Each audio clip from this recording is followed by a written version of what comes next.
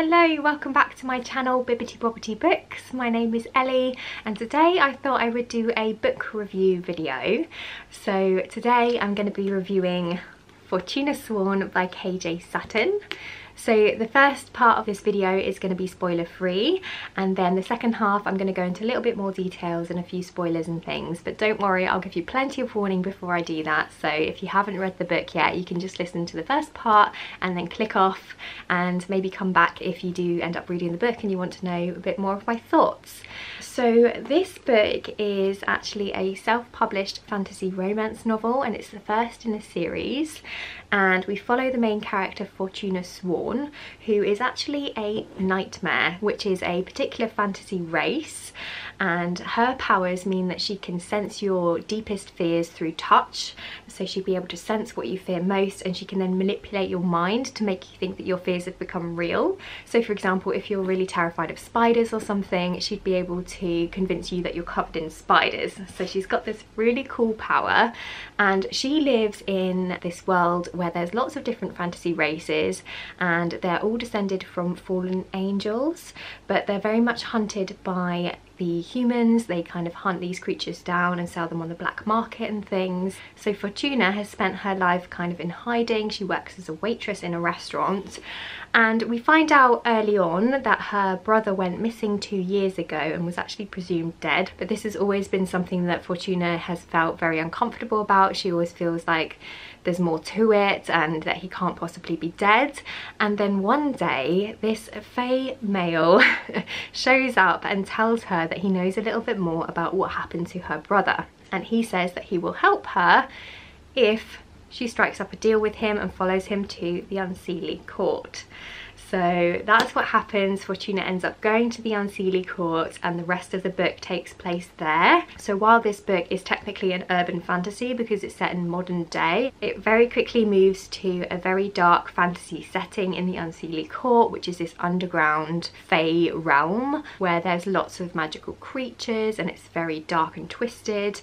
And so I actually quite enjoyed that about this book, because typically I don't love a urban fantasy. I much prefer a more classic fantasy setting. So I feel like we still got those elements in this book.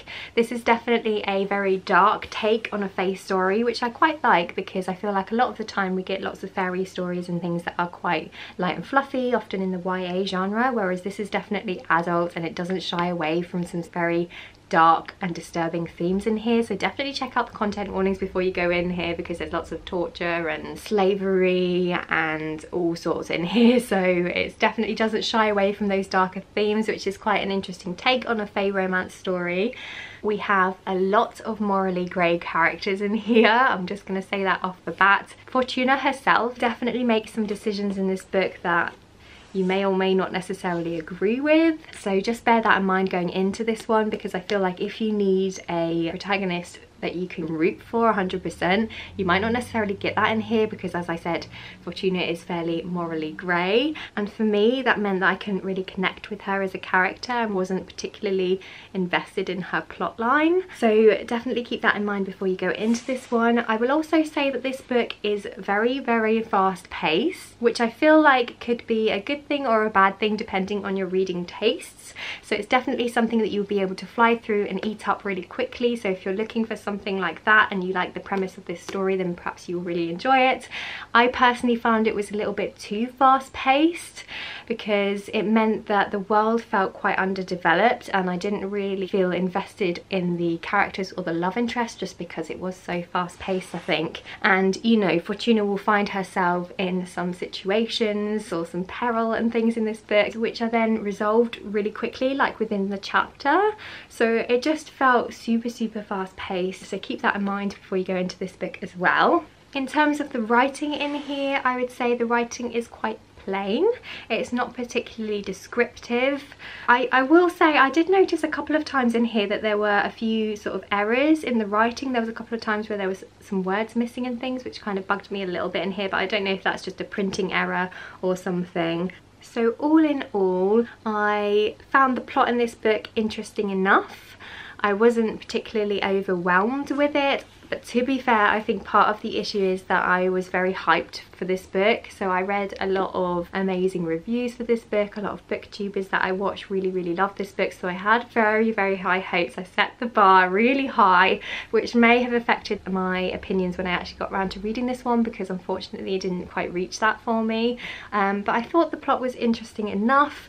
I've heard that this book has been compared to A Court of Thorns and Roses by Sarah J Maas, and I can definitely see the similarities. It's definitely got similar themes in here, and the second half of this book is very similar to some of the events that happen in ACOTAR, so I can see the link that people have made there. But what I will say is that I personally definitely preferred A Court of Thorns and Roses a lot more than this one, and I think that is because of how fast-paced this one is. And what I loved about the ACOTAR series is that it's really character driven, and we get amazing characters that are really well fleshed out and thought through, and the chemistry and everything between the characters felt very real because of that, and I feel like that was definitely missing in here for me. So I would have loved a little bit more character development and world building in here for it to reach that standard.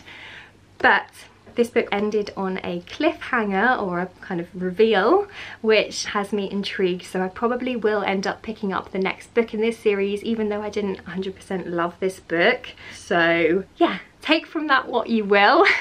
But those are kind of my overarching views on this book, really. Those are all my kind of non-spoilery opinions. So if you haven't yet read this book, I would probably recommend clicking off this video now, just so that you don't spoil yourself, because I am now going to jump into some more spoilery thoughts. So thank you so much for listening, and perhaps pop back once you've read the book if you're interested to hear some more of my thoughts. Okay. So now into some more sort of spoilery thoughts and things. I need some tea. Okay, so the whole plot about Fortuna going and finding her brother. So I personally didn't feel particularly invested in that plot line, and I think it's because we didn't actually see Fortuna interacting with her brother before she goes to the Unseelie Court, so I never felt the relationship between them. I know we had a lot of times where Fortuna was reflecting on the past, and she would say things like, oh, me and my brother were so close, we made this pact that we would always look out for each other when our parents died, yada yada, but I just didn't feel that invested.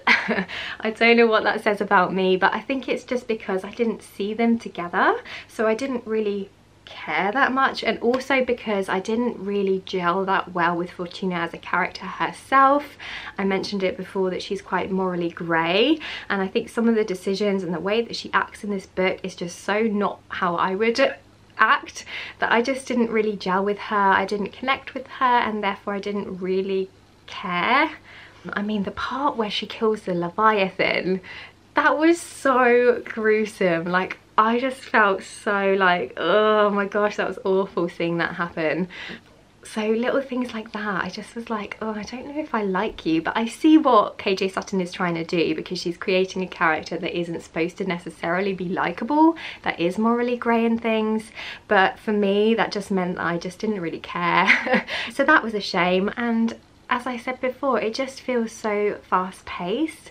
Like, I feel like literally Fortuna got told about the whole trial situation and the fact that she could contend to become Queen of the Unseelie Court, like at the end of one chapter, and there's that scene where she's lying in bed with Colith and he's like, are you gonna do it? And she's like, yeah, I'm gonna do it, because I'm gonna do anything to save my brother.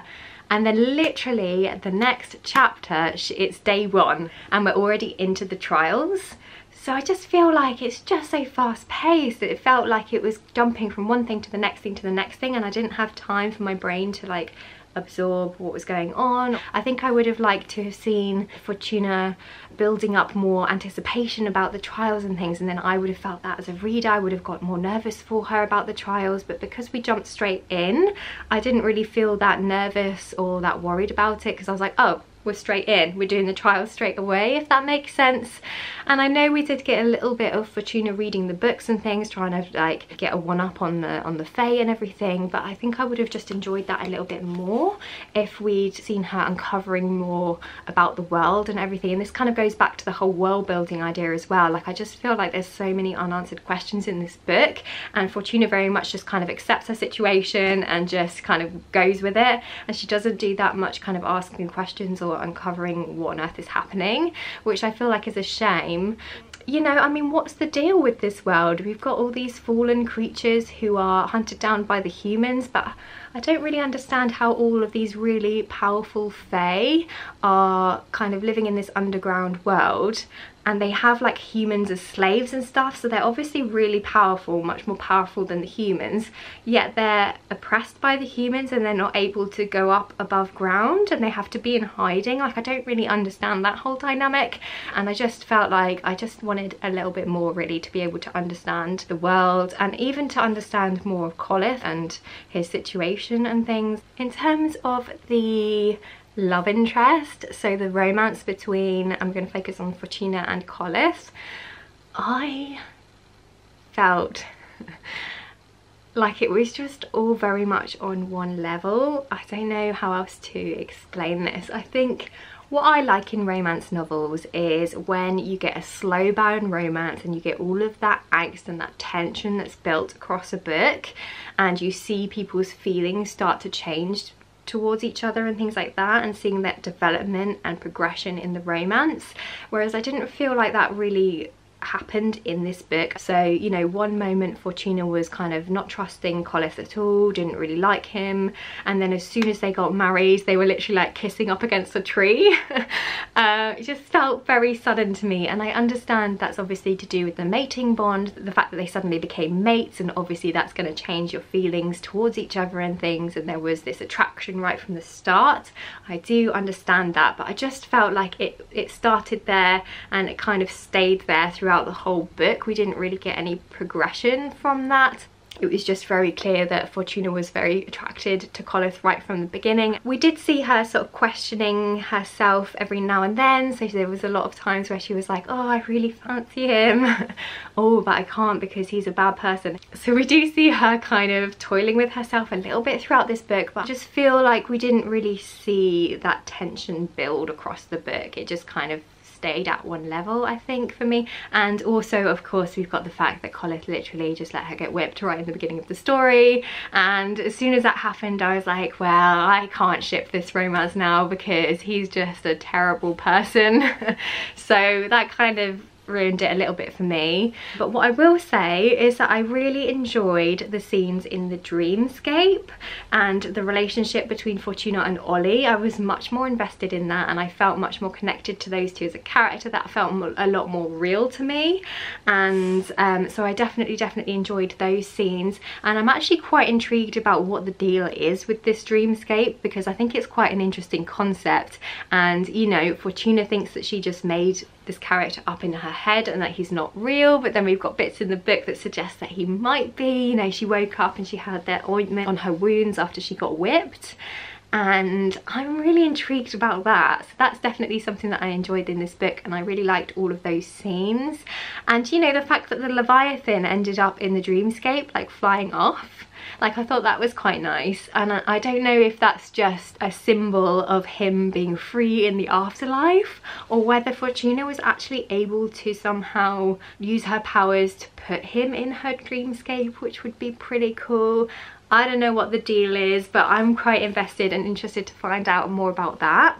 I'm also really interested in Laurie as a character, and I actually found I was more interested in Fortuna's relationship with him across the book than Colith, because I feel like the relationship between Fortuna and Laurie had a little bit more to it, and definitely had a bit more of a journey than Colith, which, as I said before, felt very much on one level. So I'm quite interested in that. And then obviously we've got the plot twist at the end of the book, which is really intriguing. So I am definitely, you know, interested in finding out what happens in the next few books, and I have heard from some people that the books get better and better.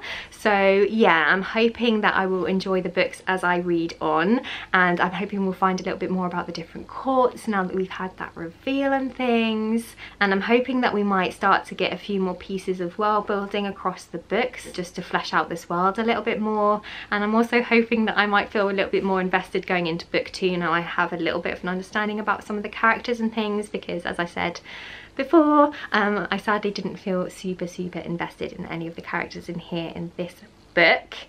So those are kind of all of my thoughts really. I feel like this was just a bit of a random splurge of me just chatting about this book. I only finished this book yesterday, so I feel like it still kind of needs to settle a little bit in my head, but I just wanted to kind of ramble at you for a bit on my thoughts and feelings really, and just to see if anyone else felt similar to me, because yeah, as I said, I've heard largely good things about this book, and I was quite surprised that I didn't love it as much as everybody else seems to. But yeah, I'm hoping that I'll enjoy the series as it goes on. I hope you found this video interesting, and I'd love to know your thoughts and feelings, and I would love to have a chat with you about it. Anyway, I'm gonna head off now, and I guess I'll see you next time with another video. Bye!